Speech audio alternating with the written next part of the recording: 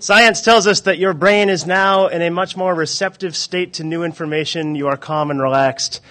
You are in the perfect mental mode for gathering requirements. Good afternoon. Thank you for coming. My name is Jordan Hirsch. I'm a senior digital strategist with Phase 2. And a large part of my job is making sure that we're building the right things for our clients. So my talk today is about how to make sure that you're building the right things for your clients and for yourselves. All right, any questions? The slide is not out of order. The point of this slide is to tell you that you do not need to wait until the end to ask questions. If questions come up throughout, you are absolutely free to raise your hand or, I guess, shout them out if you're feeling kind of rude or super passionate, either way. All we ask is that if you do have a question, please say it into the microphone because the session is being recorded and we want to make sure that your question gets heard by everybody. So I'll start off, show you how easy it is to ask questions by asking a question of you. How many people here in the great client-vendor divide would say that you are on the client side? How many people, by show of hands, hire other people to do work and build technology for you? I would describe that as a smattering. Okay. How many people would put yourselves on the vendor side? Excellent. And the rest of you are just interested observers. You are auditing this session. You will not receive course credit. Okay. So this will be primarily aimed at the vendors, given the makeup of the crowd. But clients, there's a ton of hidden messages in here for you too, so pay close attention, see if you can glean them, and if not, I'll point at some of you if I can remember who raised their hand and try to make it really clear. Any questions so far? Very good. All right, off to a good start. The awesome song you were just hearing was by the famed poets, rock and rollers, and project managers known as the Doobie Brothers. The song is called Tell Me What You Want, and I'll give you what you need. And I think that song is a great reminder of the fact that when we are gathering requirements and we are starting out at the beginning of a project and learning everything that we're trying to do, it's tempting to think that our jobs as vendors is to give our clients what they want. That's the worst thing you could possibly give someone is what they want. Not that I'm comparing clients to a toddler, but if I were, I would say that my 2-year-old wants to hold a knife. That's not a good idea. So instead, I try to give her what she needs, which is something fun to play with. For clients, it's very tempting to want to say yes, right? Clients ask a lot of things of us. We want to be nice people. We want to say yes. But if we're really doing our jobs, we are listening to what people tell us they want, and we are digging and doing the work to actually get to what they really need. Because giving someone something they want, I mean, if you've ever given someone a gift that they really asked you for, you might know sometimes it's great for a little while. You've given them something they want, and that feeling is super nice until a little time goes by and they realize it wasn't really what they needed. And then they want something more, and they're left unsatisfied. But you've already done all this work of giving them the thing that they said they wanted, and why can't you just listen to me and just tell me what you really want? It's not their fault. It's our fault. It's on us as vendors to be better listeners and to do the work of really figuring out what people need, not to give them what they want. So the path to giving people what they need is through requirements gathering. Super exciting topic, right? Not dry at all. So let's start out, dive into the excitement, make sure we're all talking about the same thing. Hidden message here, this is a key aspect of requirements gathering. Make sure everyone's on the same page with your language and your terminology. Requirements, the way I define them, are simply the things you need your new technology and or project to accomplish. They're necessary for any kind of project, right? Not just for technology projects, but that's our context here today. Requirements allow you to communicate your vision to an implementer who can then build your vision and bring it to life. Requirements are how you tell someone else when they're done building. Without requirements, we don't know when we're finished, right? It's not enough to simply say, well, we've spent all the budget and we've hit the deadline, so we must be done. You might be done, but you're not finished. Requirements tell you when you're actually finished. Why do we care about requirements? For the same reason that you would not hire a general contractor to redo your kitchen without having some idea of where you want the cabinets to go, right? That's requirements. Every project needs requirements if it is to be successful. They are your measure of success. They are your mark of completion. They are the agreed upon understanding of what it means when we say that we built this thing properly. Everybody clear on requirements? Anyone violently disagree? Good. Anyone violently agree? Very good. Violent agreement. Thank you. Very nice. Oh, but, you say, we can't afford a discovery phase. What are you, crazy? Poor discovery and requirements gathering. This was actually the phase in high school. It was voted the project phase most likely to be skipped, which is very sad. Yes, it made it cry at night. No one understood it. And all I'd ever heard from people was, I'm sorry, you sound great, but we just don't have the time and money. Our project is special, and unlike other projects, ours is short on both budget and time. So we're kind of in a unique case here. So we're just going to skip requirements, and let's just assume that we're getting it right. Sadly, gathering requirements, while it might sound like a luxury, is actually essential to your project. And you are going to spend the time doing it, whether you plan for it ahead of time, good, or whether you don't, bad. That was a hidden message for clients. But you say, we're Agile. We don't need to gather requirements. Agile will fix everything. By show of hands, how many people here are Agile? Awesome. So you guys know, right? You never have to gather requirements. Agile just tells you what to do somehow. You just do it, and then later on figure out if it was right. That actually doesn't work out very well. Even in Agile, you are gathering requirements as you go. It is a part of the process. It is a structured part of the process.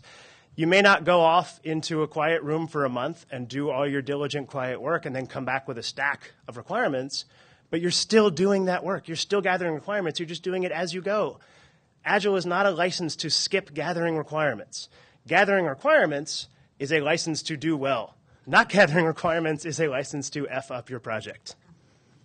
I actually wrote F, so that was good. Good job me not saying the whole word. If you skip your requirements gathering, you are essentially flying blind. And a report released just last week by the FAA says that is not the recommended way to fly an airplane. So Danger Zone ahead. While the Danger Zone is a cool song, it's not where you want your project to be. And if I had worked out my iTunes thing properly, Danger Zone would be playing right now. So just everyone picture that for a moment while I take this sip. Thank you. Okay, great. So you're sold on why you need requirements. We all agree on what requirements are. We've got violent agreement in the back. Let's talk about some best practices for requirements gathering. Number one, answer this question. Why are we here? We're all busy people. We're a unique client that does not have a lot of time or money. Why are we spending time together on this effort? What is the point of this enterprise? Establish your goals and objectives early, even if you think you know. Right? Everyone knows. We've been talking about this new website for a year and a half. We all know what the goal is. Okay, ask this person at the table, ask that person at the table, and then ask the vendor. You may well get 3 different answers if you get answers at all. Even if you think you know, write it down. Write it down, show it to everybody. Have everybody agree to it. Have everybody agree to it in writing. Get approval of these goals. Put them up on a wall where everyone can see them. Reference them frequently. Goals provide a framework for decision-making and for prioritization. And throughout your project, you're going to be making decisions and you're going to be prioritizing. When something new comes up halfway through the project, which it might, goals let you ask the question, okay, does this new thing help us achieve our goal? If the answer is no, then you can put it aside for later. If the answer is yes, you can try to make room for it. But if you don't know your goal, you have no framework in which to make this decision, and you have no framework in which to explain this decision to someone else, right? When the CEO checks in and says, how are things going? Why is this different than the way it was the last time I looked at the requirements document? Well, it's because in alignment with our goals, we had to make the following changes. You now have an answer for that question. Goals, goals, goals, goals. If you take nothing else away from this, establish your goals, write them down, get everybody to sign off. Questions about goals? Sweet. Good crowd.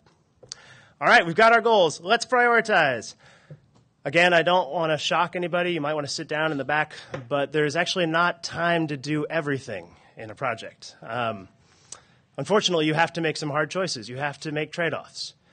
In the Agile world, we talk about MVP, right? The minimum viable product. How small can we make this thing and still launch and call it a success, right? What's the least amount of work we can do? We get to that by prioritizing. But even if you're not working in Agile, you are still going to have to make trade-offs, right? There are still time and budget constraints. There are still resource constraints. There are always constraints in the real world. Prioritizing helps you make sure you are always working on the most important thing at the right time. Even if you're prioritizing long before you build, you still know what general order you're going in, so that if you ran out of time or money or resources halfway through, you were always working on the most important parts, right? And you knew they were the most important ones because they were the ones that were most in service of your goals. Yes! Gold star for you guys. Very good. Prioritizing helps you focus your efforts and make sure that you are not wasting your time. Important note about prioritizing. You do not simply prioritize once, call it a day, and move on with your project. Prioritizing is an ongoing process. As conditions change, revisit your priorities frequently. Make sure that you are not wasting time. If you're not prioritizing, you will most likely waste time and money on things that don't matter. If you have time and money to waste, you are excused. You may go. If you don't, if you're one of those unique projects that does not have that, then you should probably be prioritizing to make sure that you're focusing your efforts. Any questions? Okay. Active listening. Requirements gathering is a process of listening. You are asking people questions. They are giving you, at best, incomplete and often contradictory answers. So if you're just listening and writing down what you hear, that's great.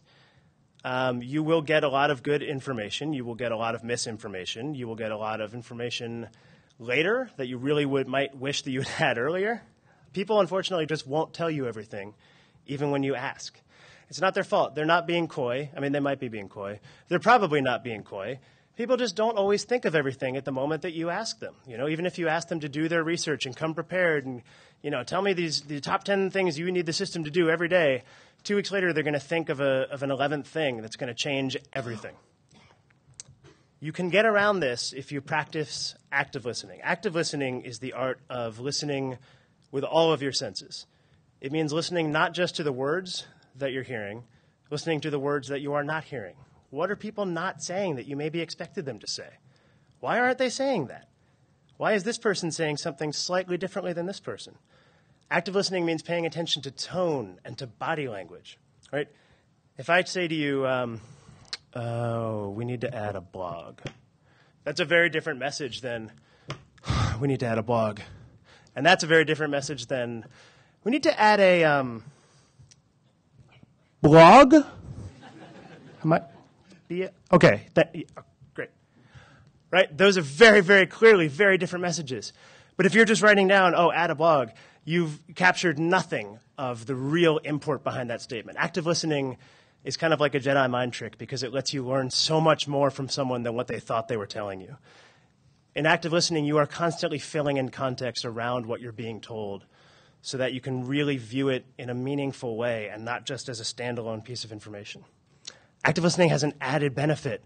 This is just for the vendors, okay? Vendors, listen up. When you pay attention to someone, they trust you. This is a cool way to gain your client's trust by listening to them. Clients, you can listen up now. And in a relationship built on trust, you are set up for mutual success. This is nice when things go wrong later, which they will. When you trust the person that you are working with, it's easier to get through the hard times, okay? If you're not practicing active listening, you are missing vital information. Any questions on active listening?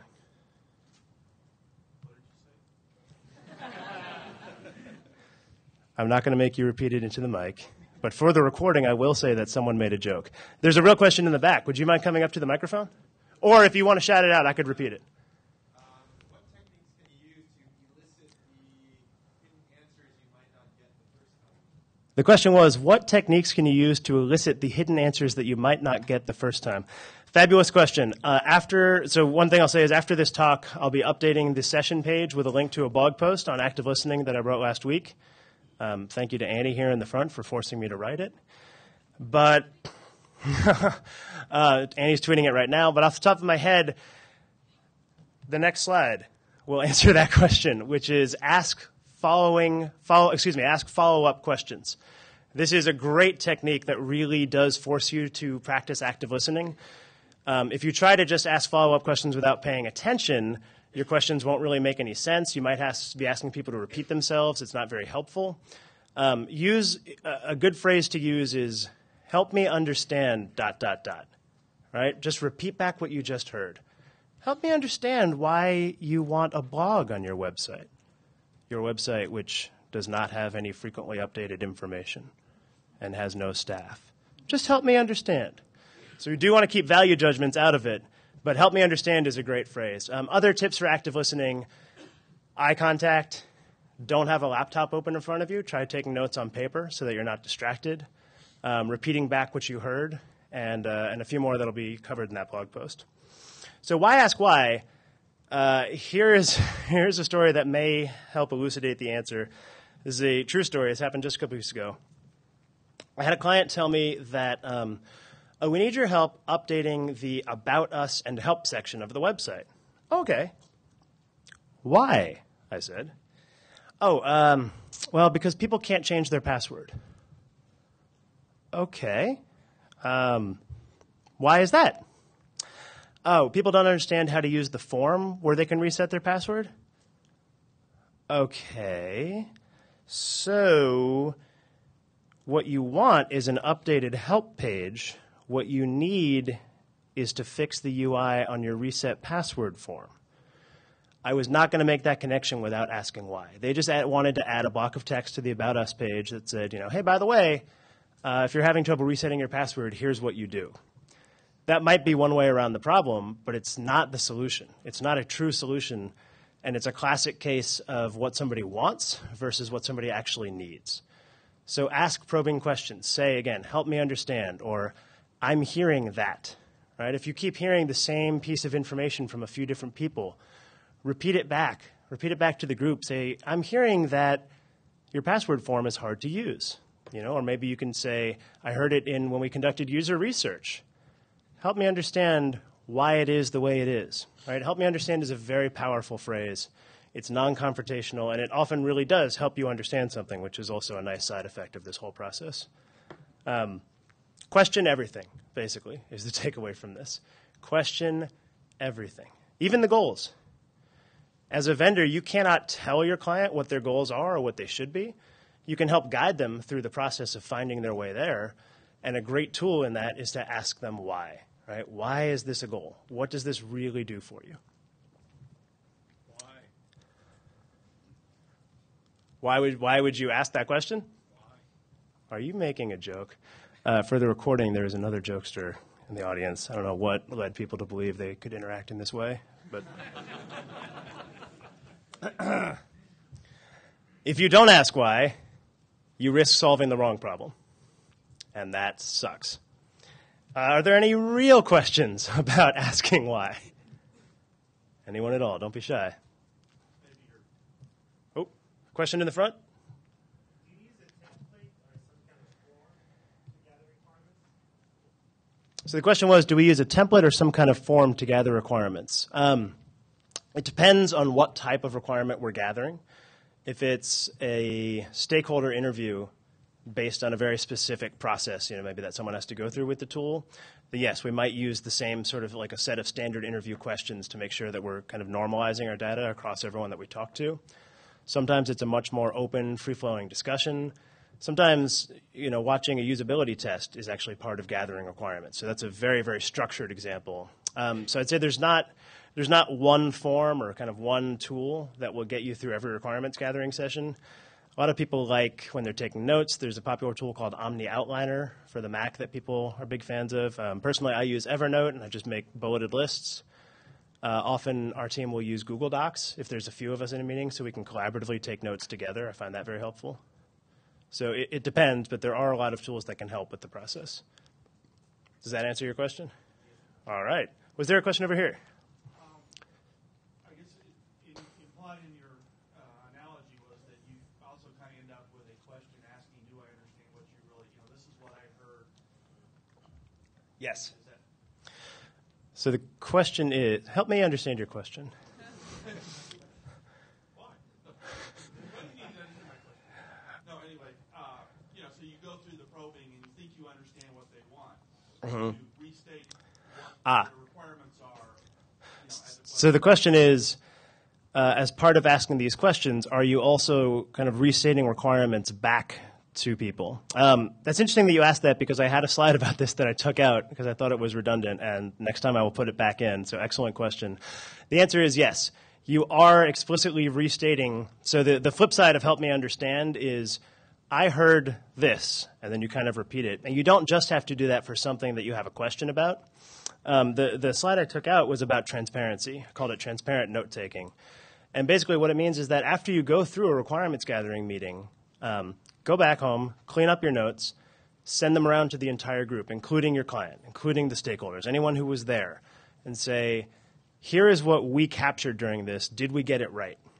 Sometimes that will open up a horrible can of worms because people disagree about what was said. But if you're doing a good job writing things down and you're practicing active listening, more often than not, people will say, oh, wow, I didn't realize that we were all saying the same thing, but yes, this is clearly an issue that we have. So yeah, it's definitely a good practice to send those notes around and just to, again, repeat back what you're hearing to make sure you have it right. These are complex projects that we all work on, and there's a lot of complicated information going around, and we are human beings trying to do a machine's job.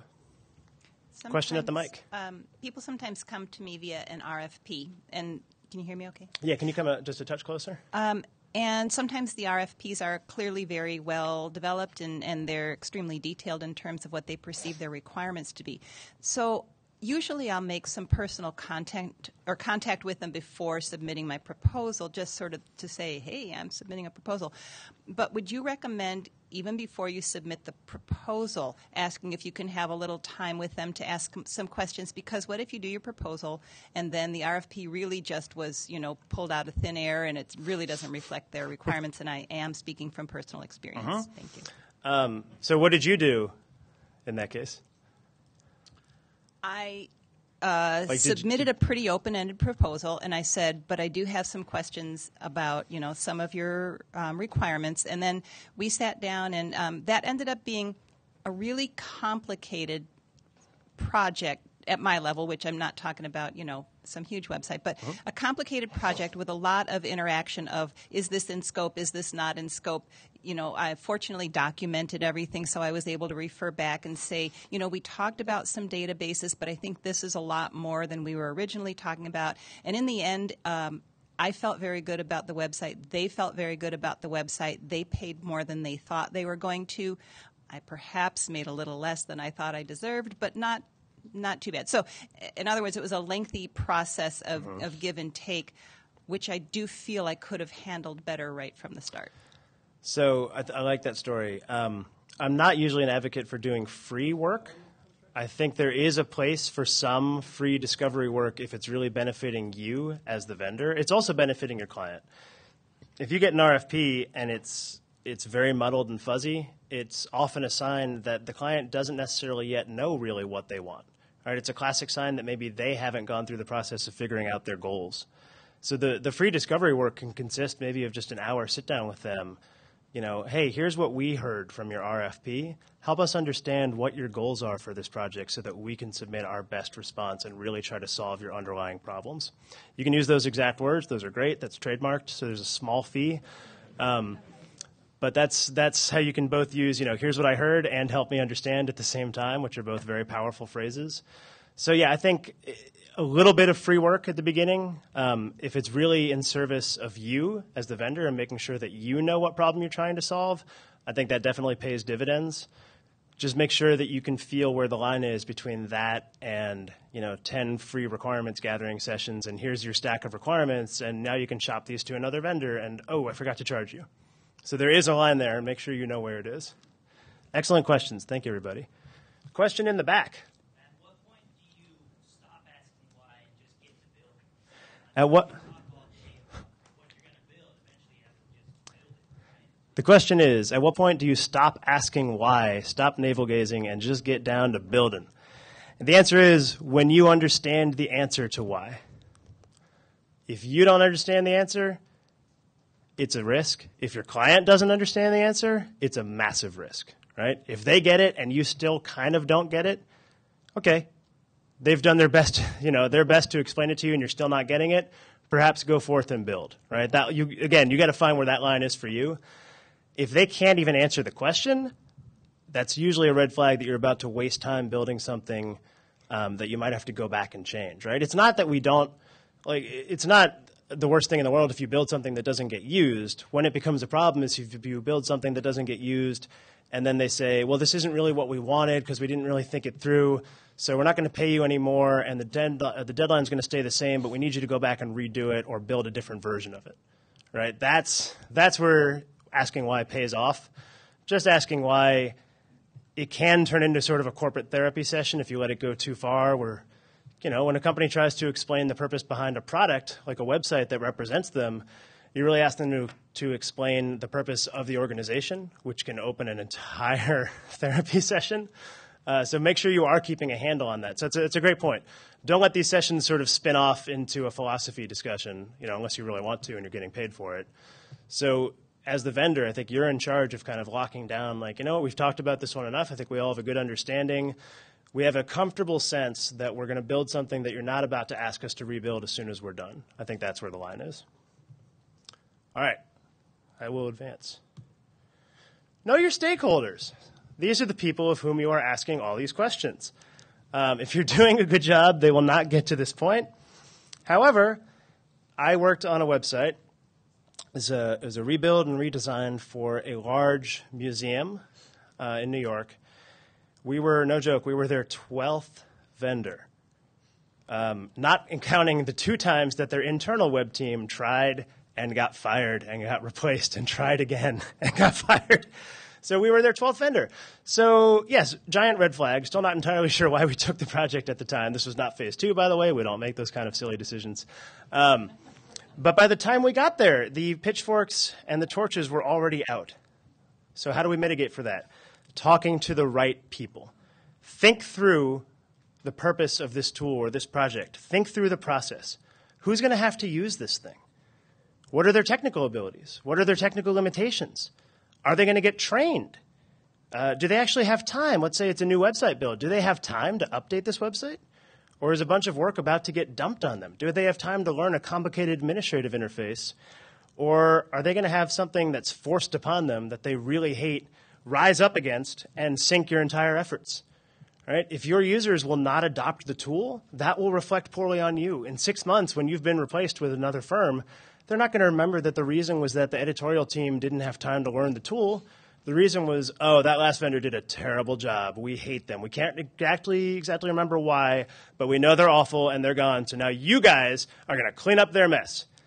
That is not a good scenario for anybody. You can get around this by talking to the right people and raising these concerns, okay? These are good questions to be asking. Who's going to have to use the system? Why? What are they going to try to do with it? And what constraints are they under? Keep in mind also, projects can have hidden stakeholders. This is a fun pitfall. There may be people that don't get mentioned in the requirements gathering sessions or stakeholders that no one really thought to bring up to you, but we have this one guy in accounting who's also going to have to use the tool to run a super complicated report. We'll tell you about that more like right before we launch. Don't worry about it right now. Follow up on that. Are you that guy? No. Oh, you've had, yeah. That will happen. It's not always easy to uncover hidden stakeholders, but if you're practicing your active listening, you might get a clue or an inkling that those people are out there, and you might start to cast a little bit wider net in your requirements gathering efforts to talk to those people. Don't forget the executives. Executives love to have their opinions asked of things because they are paying for these projects. They will have opinions. Loop them in. Make sure that your project has some sort of internal backing, and if it doesn't, make sure that you're aware of it and make sure that your client is aware of it so that everybody can kind of plan for that from day one. The whole point of requirements gathering is to not only know what you're doing, but to mitigate surprise. Executive buy-in or lack of executive buy-in is a nasty surprise. It's a lot easier to plan for if you know about it at the beginning. Last but not least, Nonprofit boards are worse than executives. and the comment, and I can attest to that, I've worked with them for many years, nonprofit boards are worse than executives, we were just told. That's an excellent reminder. Don't assume that you can make everybody happy, but you can at least have everybody give their say and air their opinions. And if you're actively listening, you're making them heard. And when you make somebody feel heard, they no longer feel quite so nervous that you're going to screw everything up. Last, perhaps least, there are users of the website who are not the editorial staff or the admins. There's people who visit a site. I guess visitors, maybe we could, let's call them that. We'll call them site visitors. I just coined that. People will use the website that you may not be thinking of. You may not always have time to do full-on user personas and all that. But keep in mind that if you build a beautiful site and you never put any thought into how the users might try to interact with it and the users hate it, once again, guess who will get blamed for that? Not the users. You will get blamed for that. You don't want to get blamed for that. This is a process in avoiding blame because there will be nothing to be blamed for. So remember to include the users when you're doing your stakeholder research. If you skip this, you can basically end up with a tool that nobody wants to interact with, nobody wants to visit, nobody wants to use, and once again, you will get angrily replaced, and the next vendor will get his or her turn in the shooting gallery spot. Questions about stakeholders? Cool. Ponder while I take a sip of water. Very good pondering. I can hear it.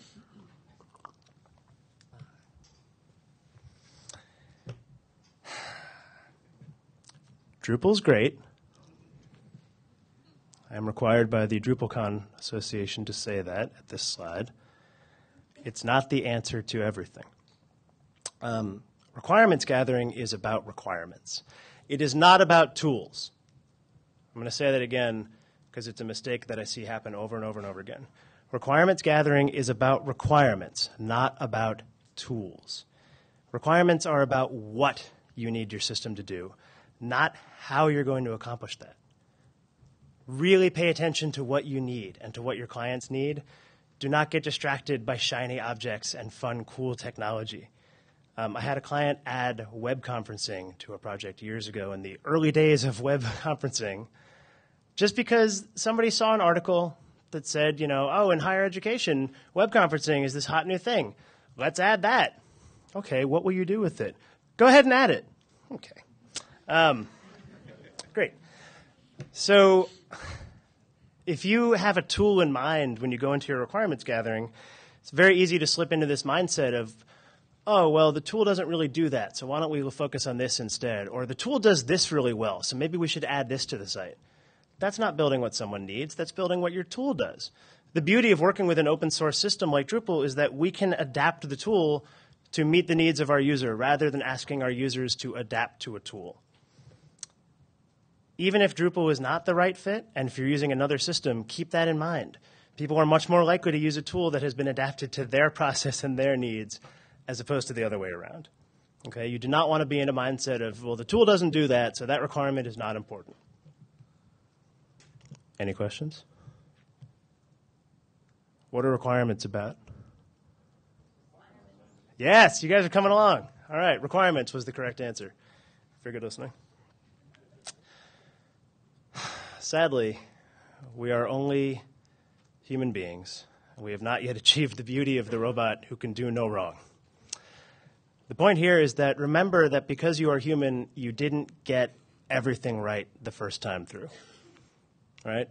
Requirements gathering are an attempt to wring science out of art.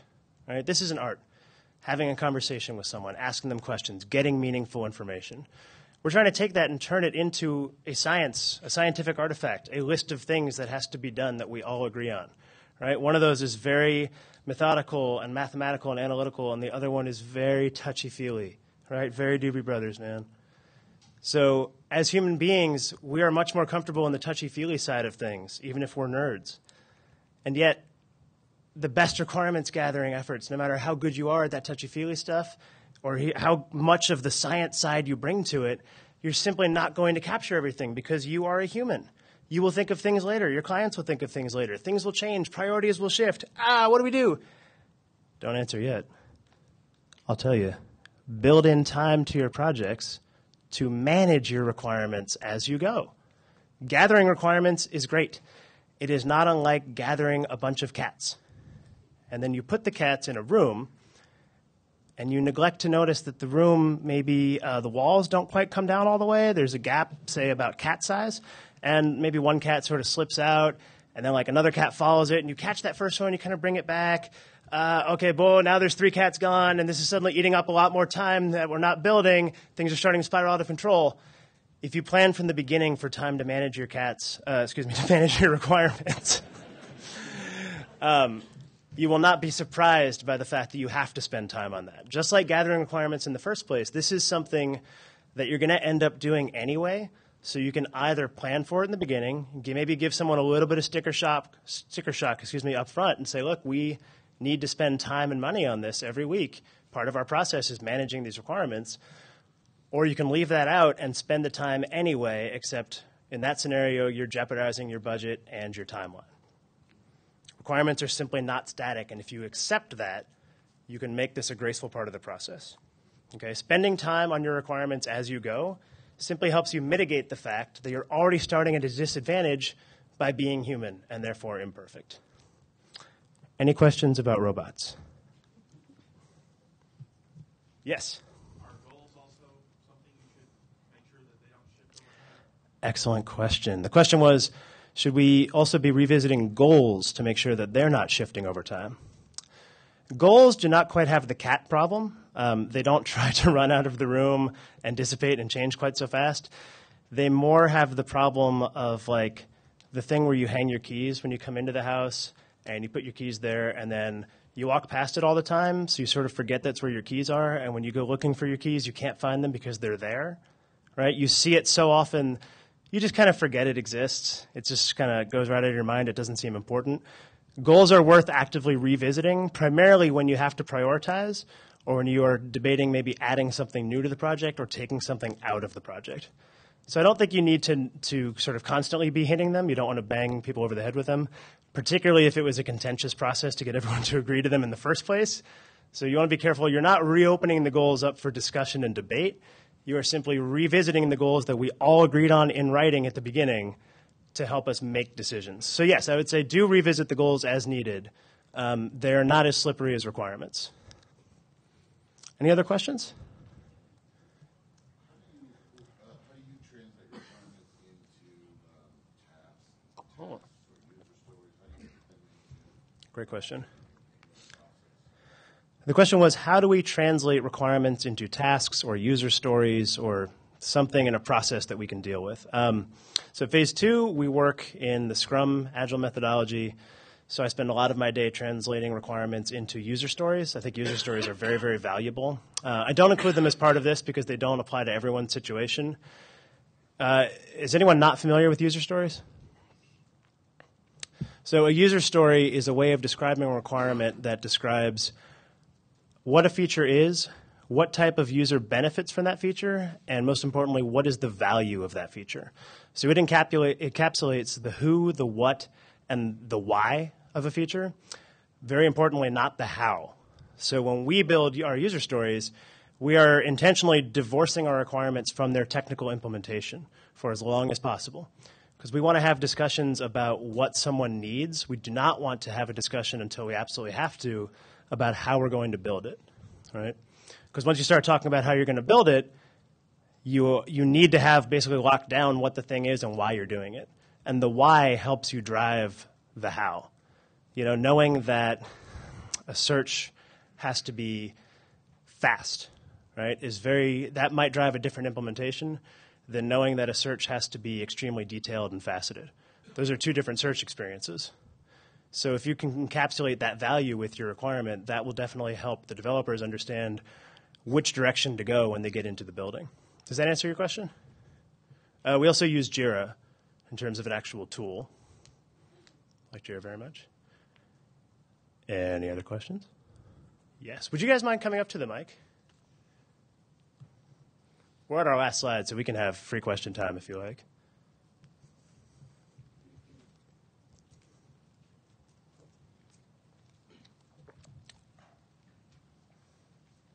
So with the last statement of not describing the how in your user stories, at that point, is it useful to have developers in the user gathering or in the requirements gathering process?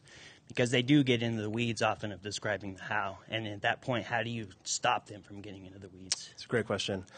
Developers, and I was a developer for many years before I sort of switched tracks to kind of the analysis and strategy side of things. So I do understand that temptation to kind of dive into like, but how are we going to implement this? I do find it's very helpful to have a representative of the developers at these meetings. So like on our projects, we'll have a technical lead, for example.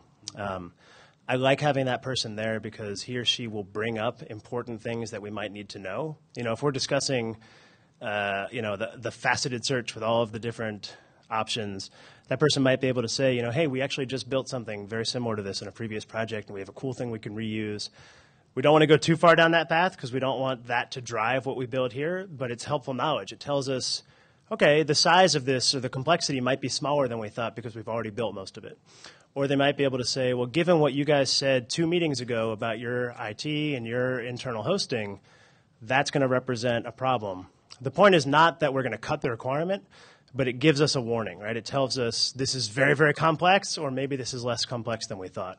So I like to have kind of a single representative from the developers at these requirements gathering sessions if we can get them. It's not always possible to get their time at that stage, but I think it's very, very valuable.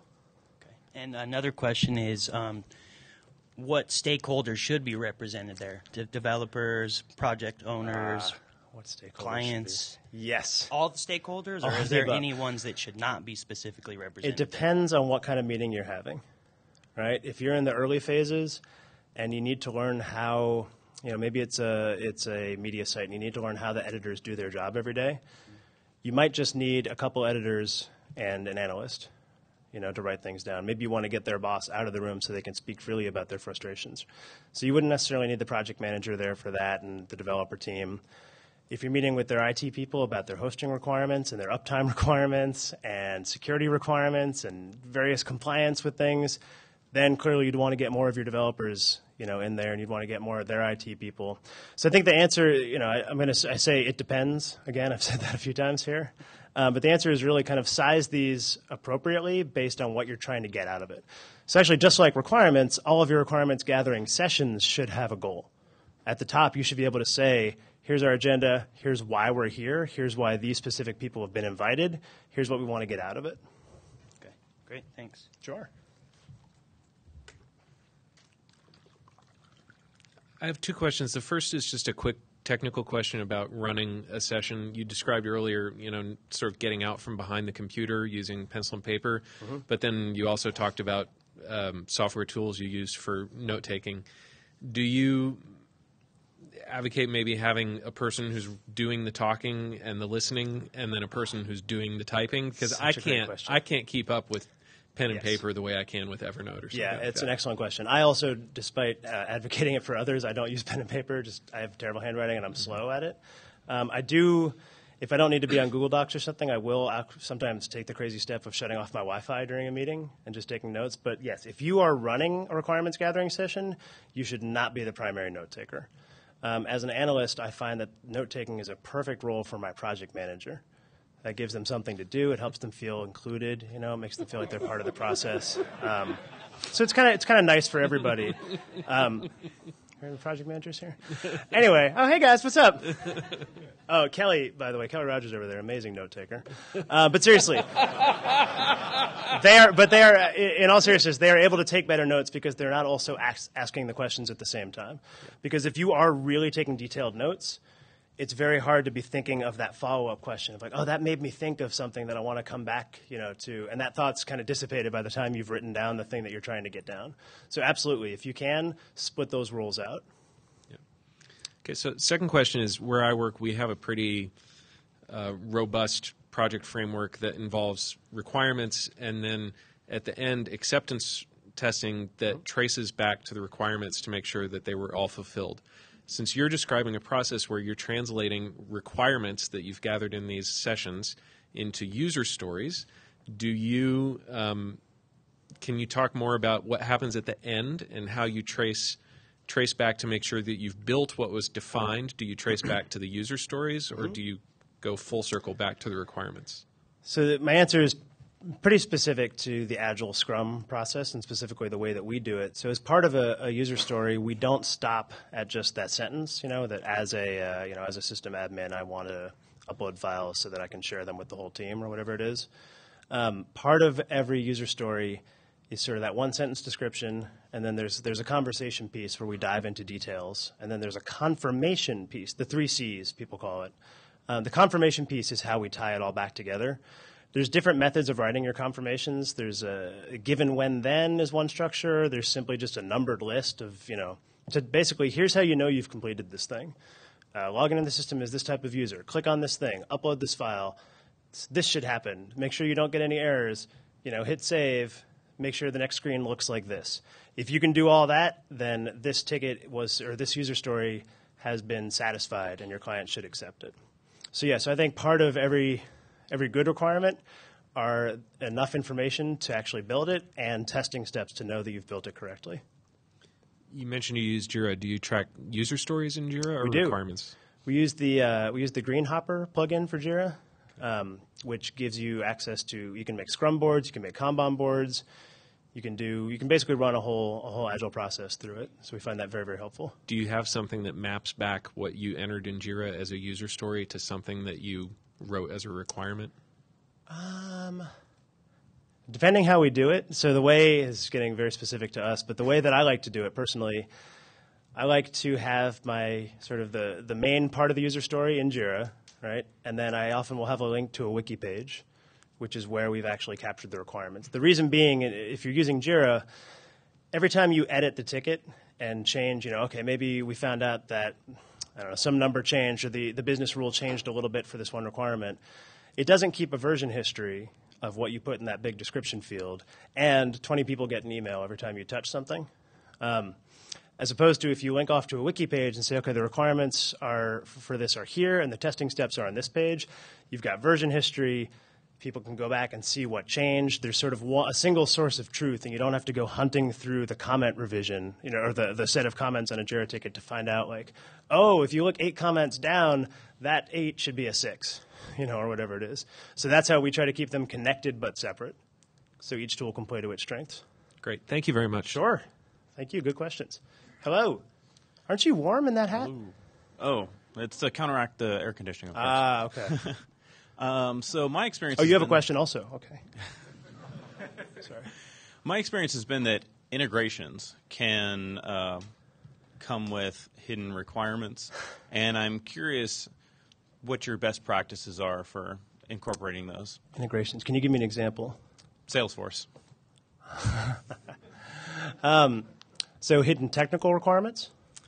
Well, this was the hidden stakeholder accountant's requirements that were not disclosed to us, since it was a whole just hidden ballooning part of the project. I mean, that's a unique case, but it's sadly also not a unique case. I don't know if that's necessarily specific to an integration. Integrations do have their own special set of sort of hell that come along with them, because often if you're integrating with a third-party tool, you may not have access to their developers and their support staff. If you're lucky, maybe you can get a half hour with a sales guy who's like, our product's the best, you should integrate with it. Like, yes, no, we have to in 2 weeks. Can I have information, please? What you can do is really drill people on what are you expecting to get out of this integration? What are you doing now that you need to keep being able to do after the integration happens? What do you want to do now that you can't do that this integration is supposed to solve? If you can answer, how will we know this integration was successful? So it's the same questions that you're asking kind of any project, but the answers are very, very important, because when it's not your technology, you can't just go in and fiddle with a few things and sort of adjust as you go. So I don't know if that helps. It's not, it's another area where it's very, very helpful to have tech people there. As many as you can come in force and ask the hard questions about, like, what happens under this set of scenarios? What if the load is X? What if we're hitting you from API version 1.2 and you upgrade to 1.3? What happens to this decade-old report that some guy runs every year? So if you don't know about the decade-old report, you're in a bad spot. But if you're asking hard questions at the beginning, hopefully you'll have some inkling that it's out there. Okay, thanks. Sure. Hey, Jordan. Hello. Pen and paper. Very nice. So my question for you is your advice to make sure that you're keeping on top of requirements and that you're going to have more come up. Is that just scope creep, or is that dealing with making sure that you're grooming your backlog? So if you're in the world of Agile, then what I'm referring to primarily is backlog grooming, but it's also it can take the form of scope creep. Right? Backlog grooming can easily lead to a series of offshoot questions This is the hidden dark side that I save till people are leaving about asking why, is that when you really force people to answer that question, they realize, like, oh, well, really we need 10 things. We don't just need one thing. Sorry. It's easy for people to try to add scope at that point. If you are using a backlog and you're sticking with your Scrum process and you've got your story points, you can say, okay, well, all these things sound important. You're telling us, I'm hearing that these are very, very high priority. You've helped me understand that they have to happen. They're going to add 25 story points. Now help me understand which 25 story points are going to go away, right, or are going to be waiting until maybe post-launch or a future release. So there's ways to say no by saying yes. You're saying, yes, these things will happen later, right? They're not going to happen at launch. So for us, yes, this takes the form of backlog grooming. Backlog grooming, I think the backlog is kind of an attempt to stamp out the idea of scope creep, because it can't creep if you're constantly penning it in, right? If you're constantly managing it. So a little bit of both. I mean, scope creep, I think, happens when people have different operating assumptions about what they mean by things. Going back to the very beginning of this talk about sort of a shared terminology, well, we thought that a sign-up form meant this. You thought it meant a 5-page form that writes to this external database and signs them up for newsletters, et cetera, et cetera. So if we all have a shared understanding of what the terms are and what features really mean, I think scope creep is a lot less likely to happen. Thank you. Sure. All right, last question. Hi there. Oh. Hi. Hi. So I have a question, actually. So how can you define the relationship between a PM and a BA? Now, the reason why I ask that is jovial. Because... right. So the reason I ask that is because within our own team, our PMs are actually wearing 3 different hats.